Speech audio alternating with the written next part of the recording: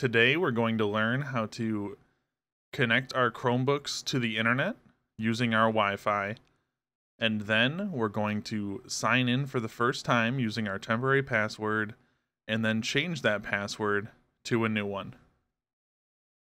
Some things you'll need are your Chromebook.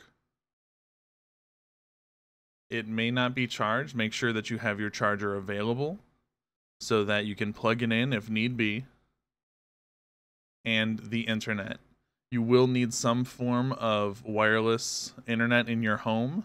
This may come from the same wireless internet that you already use, or it may be a hotspot. Either way, this is all you'll need to get this done. Now that we have our Chromebook turned on and we know that we have internet nearby, we're going to look at the list and see which one of these is our wireless network. For me, it's the one right here. Once I click on my wireless network, it's going to ask me to put in the password. So you'll need the password for your Wi-Fi network. If you have a hotspot, that'll be provided for you. If this is your Wi-Fi network at home, use the one that you would use to connect to anything else. So I'm going to type in my password and hit connect. If I typed in my password properly, it'll say connected, and then it'll bring me to this page. Once I've gotten to this page, I can look down in the bottom right-hand corner, and right here, you can see where I'm connected to my wireless network. So now that I'm connected, I can use my Google login to sign into my Chromebook. Since this is the first time you're signing in, after you sign in, you're going to be asked to create a new password. But for now, let's use our login.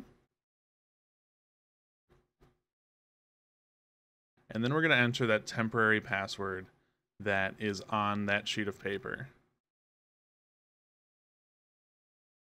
If you have any questions about whether or not you typed it in correctly, you can always click this little show password button here.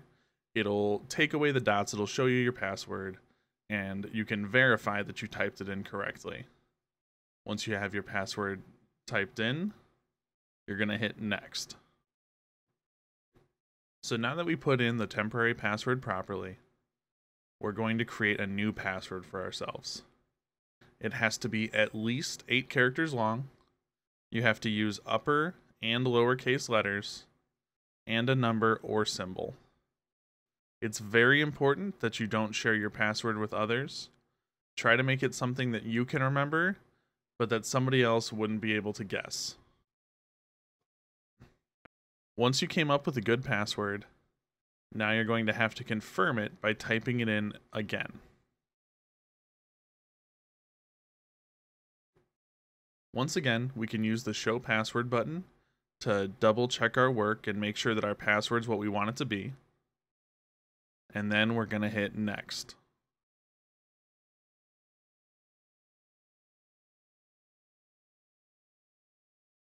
Now that you created your new password, you're logged into your Chromebook and ready to start learning.